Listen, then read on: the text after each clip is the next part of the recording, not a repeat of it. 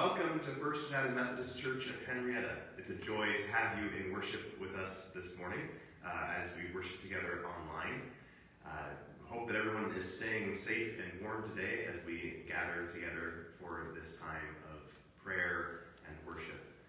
I'm Patrick, one of the pastors here, and I am grateful that you are with us today. A couple of announcements before we get started. First of all, be sure to check in with us here on Facebook Live or in the comments of this video so that we can greet one another this morning.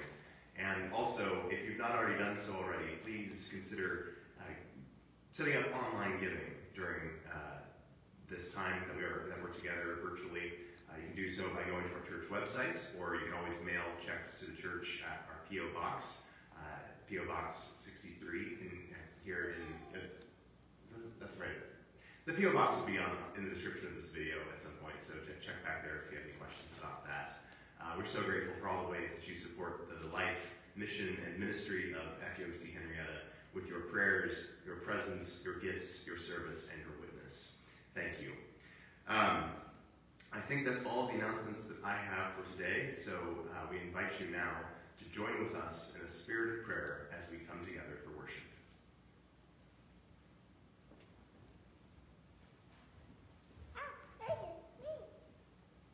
Good morning, everybody.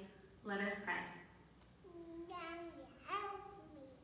Open our ears, O God, that we might hear your word, speaking to us in this moment.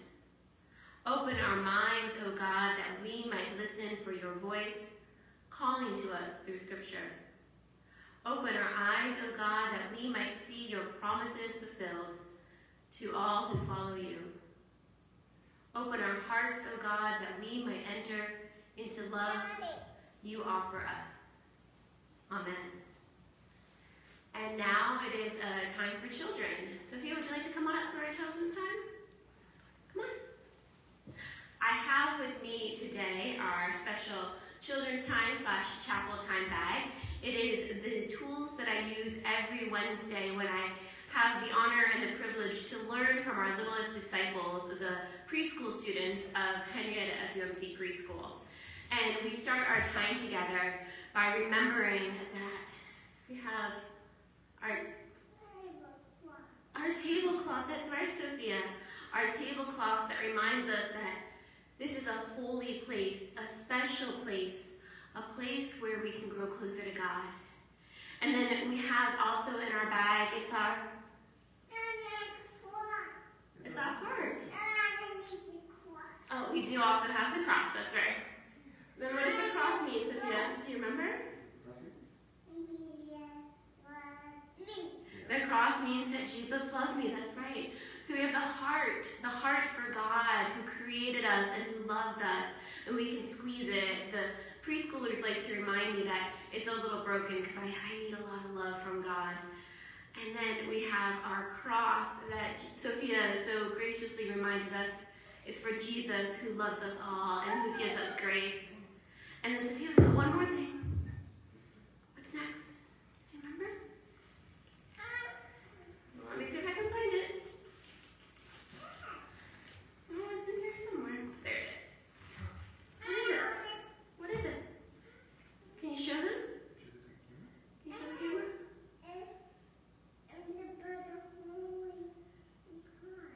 Yeah, it's the bird. It's the Holy Spirit. That's right, Sophia. And the Holy Spirit brings us together and unites us in God's love. So today is Valentine's Day, Sophia. Did you know that? Yeah, it's Valentine's Day. And today we get to share love with all people in the world. And we get to share love with the people who are closest to us. And did you know, Sophia, that your middle name means love? Yeah, you're Grace. Sophia Grace, that's right. Sophia Grace, yeah. And grace means love. Grace is the gift of love that God gives all of us. Grace is love that's shown because God created us. Grace is the love that we see in Jesus Christ in his life, death, ministries, and resurrection. And grace is the Holy Spirit that brings us together, even when we are apart, to remind us that God is always working in and among us. So the Holy Spirit and Jesus and God are the Trinity, and the Trinity is this perfect example of God's love. So today, on this Valentine's Day, remember that grace is freely given to you. Even if you make a mistake, grace will always be there, and God will love you no matter what. And remember, Sophia, you are blessed to be a blessing, and God loves you so very much. Y'all have a great and stay warm Valentine's Day.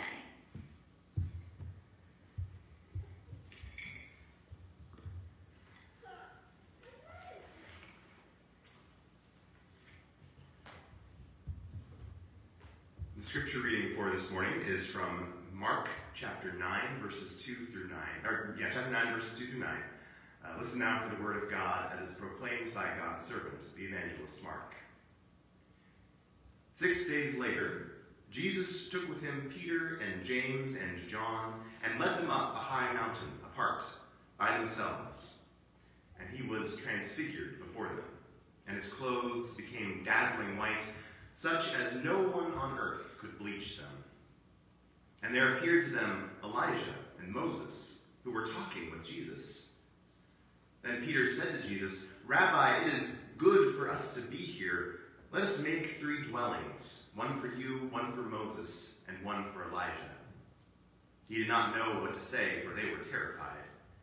Then a cloud overshadowed them, and from the cloud there came a voice. "This is my son, the beloved. Listen to him." Suddenly, when they looked around, they saw no one with them anymore, but only Jesus. As they were coming down the mountain, he ordered them to tell no one about what they had seen until after the Son of Man had risen from the dead. The word of God for the people of God. Thanks be to God. For the past several weeks, we've been talking about what it means to be a disciple. As disciples, we commit ourselves to modeling our lives after the example of Jesus. Being a disciple is more than just learning from Jesus, it's about following Jesus. Even though there are obstacles that prevent us from following sometimes, God's grace is always at work, healing us and calling out to us. When I think of what it means to be a disciple, I think back to the very first adult Bible study that I participated in. I had just completed my first semester of college, and my sister Heather and my brother-in-law Jeff had invited me to join them for the rest of their year-long Disciple 1 Bible study class. For those of you who aren't familiar with it, Disciple 1 is designed to help people grow closer in their faith by going through the entire Bible throughout a year. I loved just about everything about the class. The scripture readings, the deep conversations, the learning. I loved it so much that I took 3 more classes with that same group of disciples. It was also really challenging because it seemed like not everyone else got it like I did. They would raise questions or struggle with a certain text or express doubt, and I just didn't see it that way. So I would helpfully jump in and say, well, in my experience, and then go on to explain what it was really all about. Taking that class was such a formative time in my faith. It helped me discern that God was calling me to become a pastor, but I don't look back on that time with rose-colored glasses. I had to learn one particularly hard lesson. Maybe you can already guess what that lesson is. I had to realize that I didn't have all the answers. I was 18, speaking to a room full of people who had way more life experience than I had at the time, who knew what it was like to suffer grief and loss, who knew what it was like to struggle with faith and doubt at the same time. I did all the readings and took careful notes of what the teachers said, but even though I thought I knew everything there was to know, clearly I had some growing to do. I thought that I had arrived, when it turns out I was experiencing one of the most difficult aspects of following Jesus as a disciple, the tendency we have to get stuck in our faith. We see this tendency to get stuck in the words of the disciple Peter in the story of the scripture for today. It's the story of Jesus taking a few of his closest disciples with him up a mountain, and Mark's gospel is sparse in its details about this. We hear that Jesus went to the top of the mountain with his disciples and was transfigured. The Greek word used to describe this event is the same one we use to describe what happens to tadpoles and caterpillars. It's the same word used to describe a rock that's been changed from its original form to another. It was a metamorphosis. It was a change. The story of this metamorphosis, the story of transfiguration, is a strange one. It leaves us with more questions than answers. We're told that Peter, James, and John saw Jesus change before their eyes, but how? How did Jesus change? Moses and Elijah show up, but how do we know? Did they have name tags on? Did Jesus introduce them to the disciples? We don't know. What did that voice sound like? That voice that came from the clouds? And why, after all is said and done, did Jesus tell his disciples to keep quiet about what they had seen and heard? All we know is that in the face of these events, Peter almost got stuck in his faith. Because in response to Jesus' dazzling white clothes and conversation with the author of the law and one of the greatest prophets of the ancient scriptures, Peter didn't know what to say. And so Peter just shouted out, "Rabbi, it's good for us to be here. Let us build 3 dwellings, one for you, one for Moses, and one for Elijah." In other words, let's stay here. Let's settle down and get comfortable. I have to wonder if part of the reason Peter wanted to stop and stay put was because he thought he had all the answers at that point. Maybe he felt that this encounter with God's presence, with Jesus, Moses, and Elijah, was the culmination of what it meant to be a disciple. Peter had followed Jesus to the mountaintop. It was all downhill from there, literally and spiritually. He had seen firsthand the glory of God. What could be more than that? But God's grace didn't let Peter get stuck. Jesus didn't respond to Peter's request. Instead, a cloud appeared, covered the mountaintop, and a voice called out to say, "This is my son, the beloved. Listen to him." And then it was back down the mountain, back to the work of teaching and preaching and healing. What Peter didn't understand yet, what I didn't understand when I was taking that first disciple Bible study class at 18, is that God's grace is bigger and deeper than we could possibly imagine. Being a disciple of Jesus is about spending our life learning how to follow and helping others to follow. Together, we follow Jesus, not just up to the mountaintop moments, but through every valley as well. Together, we follow Jesus because when we stay put, when we stop growing, when we think that we have all the answers, that is when we are at risk of getting stuck in our faith. Instead, Jesus calls us to follow our entire lives. It's one of the reasons I love being a Methodist. It's because John Wesley understood that our faith is a lifelong journey. God's love is with us from our first breath until our last and beyond. God's love is with us before we're aware of it. Grace calls us to turn our lives towards God, and when we respond to that grace, when we follow where the voice of God leads, it grows us deeper in love with God. And as Methodists, we believe that we can always grow closer to God.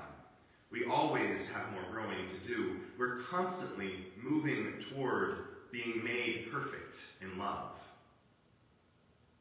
The more we say yes to God's call to follow, the more we realize there's so much more depth to God and to God's love than we could possibly imagine. Grace gives us the courage to keep learning and growing and changing as people. God gives us the freedom and power to continue to follow as disciples. The lesson that 18-year-old me had to learn is that discipleship is not about getting all of the answers right. Because that just leads us to getting stuck. Discipleship is a lifelong journey of wonder, and God is always inviting us to move forward, to keep going, to keep growing, to take the next step. I wonder, when was the last time you were stuck in your faith or felt stuck in your faith? And then you encountered something that made you marvel and wonder in awe. Maybe you were out in nature and you encountered the presence of God, and it reminded you of how small you are in contrast to the bigness of the world. Maybe you were having a conversation or reading one of your favorite authors, and something sparked your imagination and fueled deep questions that changed how you saw the world. Or maybe it was a quiet and otherwise ordinary moment. Maybe in the living room or around the kitchen table, surrounded by loved ones, and you were struck with awe at how blessed you are. Maybe it was on a mountaintop, like the one described in the story of the Transfiguration. When I hear this story, I can't help but think of my time in Israel-Palestine with Pastor Jen on our class trip. We visited the Church of the Transfiguration. The church sits on top of a mountain where tradition says this story took place. The day started off cold and dreary, not anywhere near as cold and dreary as it is today, but still it was overcast and drizzly. It was one of those days where I would have rather stayed on the tour bus. We couldn't even see the top of the mountain because it was covered in fog-like clouds. I could have spent the day curled up in bed, reading a good book, sleeping, but here we were on this tour bus, driving up the side of this mountain. We couldn't even see where we were going. But then, the clouds broke as soon as we got to the top of the mountain. It was a breathtaking sight. not only because the view of the valley below was absolutely gorgeous, not only because there was a rainbow in the sky left behind from the rain, but because the ground around the church was still wet from that rain. And when the sun shone on the ground, it was so bright, I had to look away. In that moment, I remembered the story of Jesus and his closest disciples. I remembered the story and I felt the presence of God. And all I could do was wonder. Because it was an invitation to take another step. It was an invitation to keep growing, to keep following. Wherever you are on your faith journey today, you're invited, we are invited, to take the next step. That's the most important step that we take, the next one. Who knows? It might just lead to our own transfiguration. Amen. We now invite you to take a moment in silence to wonder how the voice of God is calling you in this moment.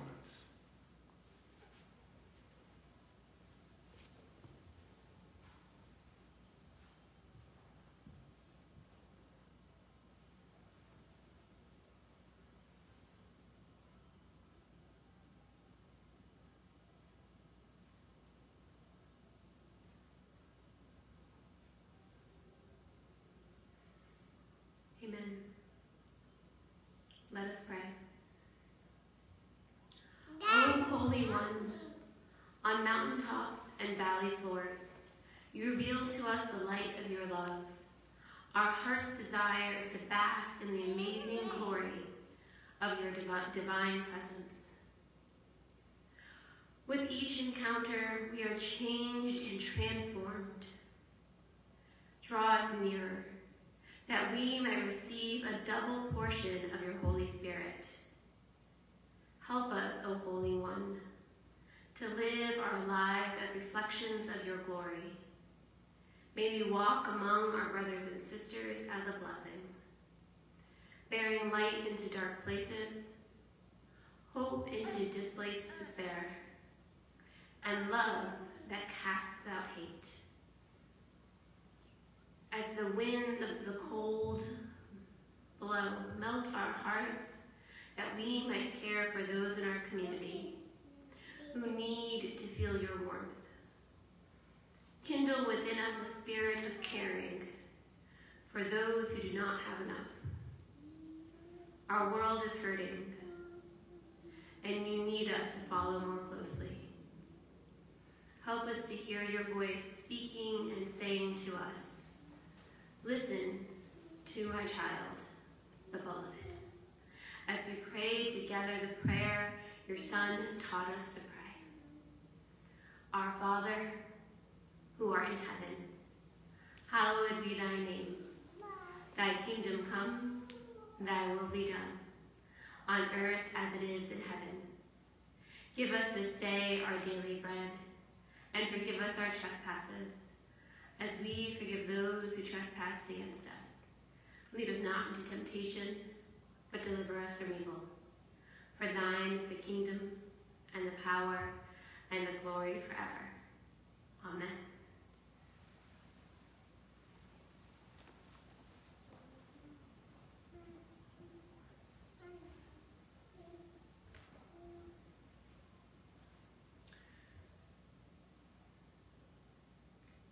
The act of praise this morning is the summons, number 2130 in the Faith We Sing.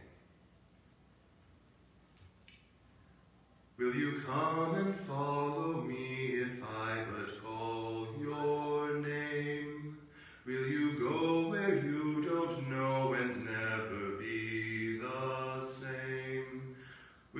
let my love be shown? Will you let my name be known? Will you let my life be grown in you and you in me?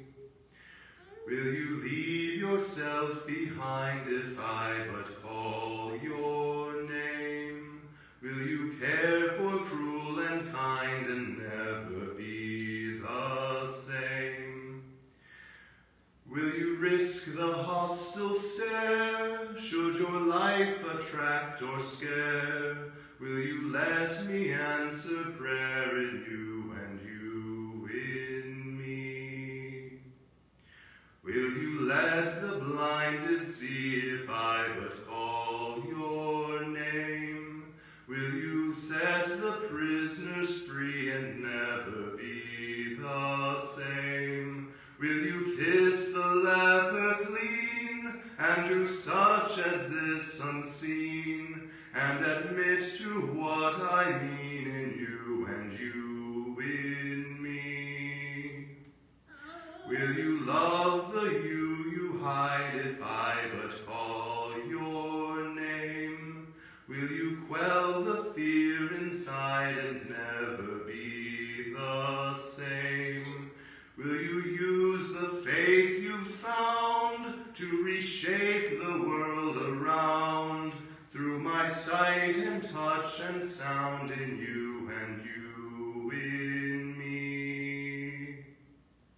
Lord, your summon echoes true when you but call my name. Let me turn and follow you and never be the same. In your company I'll go, where your love and footsteps show. Thus I'll move and live and grow in you and you in me.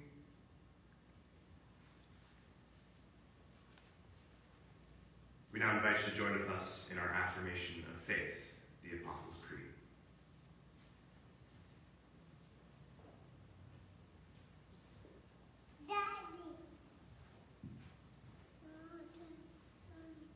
I believe in God, the Father Almighty, maker of heaven and earth, and in Jesus Christ, his only Son, our Lord, who is conceived by the Holy Spirit, born of the Virgin Mary, suffered under Pontius Pilate, was crucified, dead, and buried. The third day he rose from the dead. He ascended into heaven, sitteth at the right hand of God, the Father Almighty. From thence he shall come to judge the quick and the dead. I believe in the Holy Spirit, the Holy Catholic Church, the communion of saints, the forgiveness of sins, the resurrection of the body, and the life everlasting. Amen.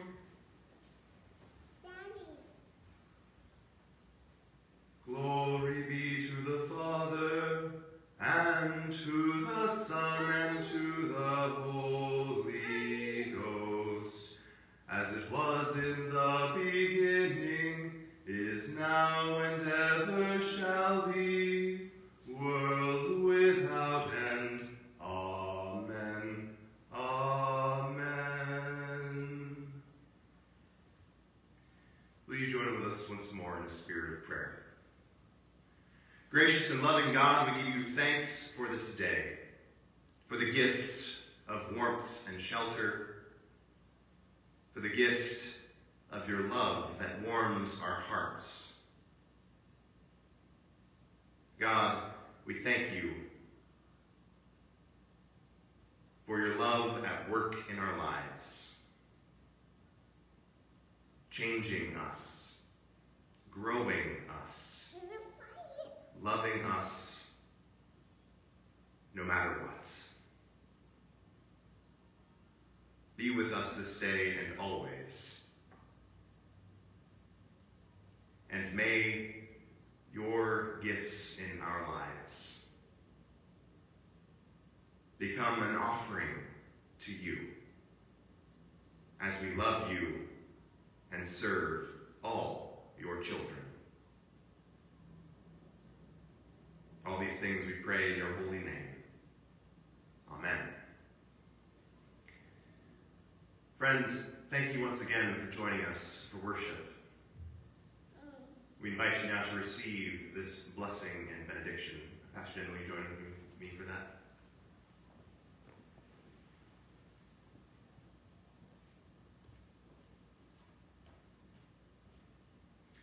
May the peace of the Lord Christ go with you, wherever he may send you. May he guide you through the wilderness, protect you through the storm. May he bring you home rejoicing at the wonders he has shown you. May he bring you home rejoicing once again into our doors. Blessings. Stay safe and stay warm. Thank you all for being flexible this morning. Bye.